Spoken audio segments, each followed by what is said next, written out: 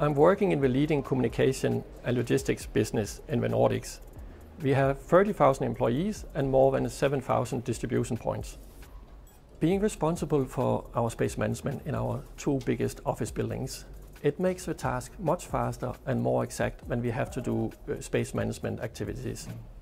I have already installed 600 sensors in one of the buildings. They are installed in toilets, under office desks and in meeting rooms. And they give me exact data knowledge. That's what I need.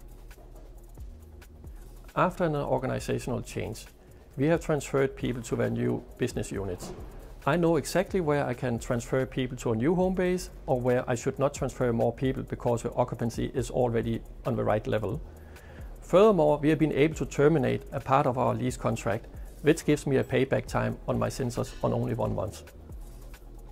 In the future, I actually expect data to be more detailed in our area, but also in a wider area where sensors has a lot of potential. I also expect that reports will come automatically, both to me, to my management colleagues, but also to specialists, whoever might need them.